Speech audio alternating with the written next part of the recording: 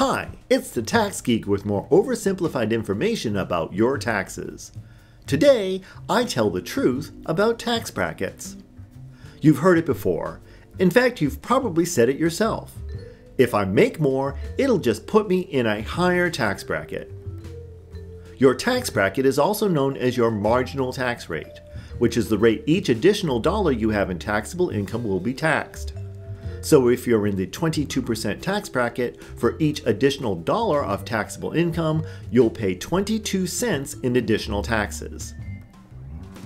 But that's different from your effective tax rate, which is your rate of tax considering all your adjustments, deductions, and credits, and taking into account the fact that your marginal rate increases as your taxable income increases.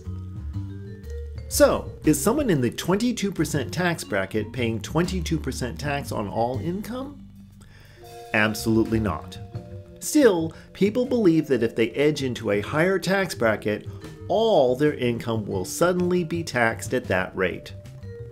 Again, not true. So let's take a look at some scenarios and ultimately compare tax bracket or marginal rate with the actual effective rate these taxpayers pay. Meet John and Jan. They are married and have one son, Jim. John has wages of $84,000 and Jan is a stay-at-home mom. Here is the tax bracket table for a couple filing jointly. We'll keep it in the corner for reference. At first glance, you might think that with their income, they're in the 22% tax bracket and would pay 22% of their income in tax. But let's see how it really works.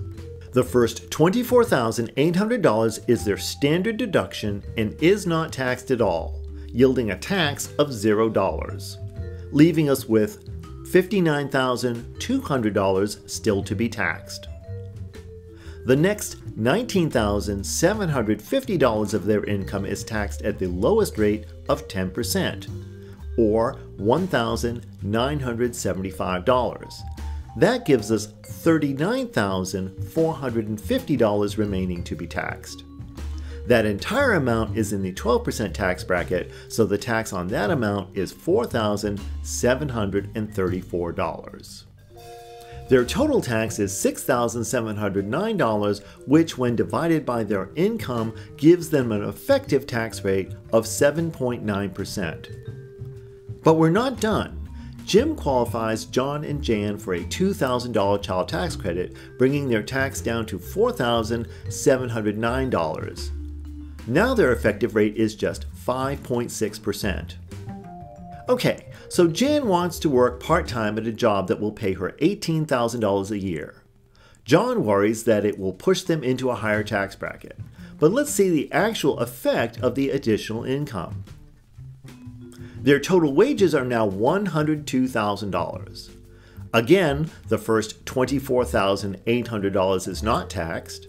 The next $19,750 is still taxed at 10%, yielding $1,975 in tax. The next $60,500 is then taxed at 12%, yielding $7,260 in tax. Only the final $6,800 is then taxed at 22% for $1,496 in additional tax.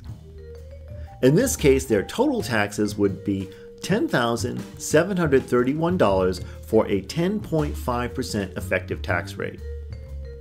Remember, we still have a $2,000 child tax credit, reducing their tax to $8,731 and their effective rate to 8.5%. So you can see, in this case, even though the tax bracket rate went up by 10%, the effective rate went up by only about 3%. Of course, other factors can affect the effective tax rate, so let's change the story up. Instead of Jan getting a part-time job, she starts a business and her net profit is $18,000. At this point, it gets a bit more complicated. Their $102,000 in gross income would be reduced by 2 tax breaks given to small businesses. These tax breaks are definitely the subjects of other videos, but suffice it to say that they would total approximately $4,600. Now their first $29,600 is not taxed. The next $19,750 is still taxed at 10%, or $1,975. And the remaining $52,850 is then taxed at 12%, or $6,342. Their total taxes from the table are $8,317, yielding an 8.1% effective tax rate. After the child tax credit, this reduces to $6,317 for a 6.1% effective rate. In this case, we never even reached the 22% tax bracket, but self-employed people are subject to a self-employment tax of 15.3% on net income, which in this case would be $2,543, which is added back into the taxes, resulting in a final tax of $8,860, which when divided by total income of $102,000 yields a final 8.6% effective tax rate. So in conclusion, your tax bracket isn't the effective tax rate you actually pay. Instead, your effective tax rate takes into account different rates of income taxation, credits available to the taxpayer, and any additional taxes that might be owed. As always, there are links in the description for more information. If you found this video informative, please give it a thumbs up and subscribe for more content. If you have any questions, comments, or suggestions for future videos, please leave them in the comment space below. Thanks for watching and stay tuned for more of Your Taxes Oversimplified.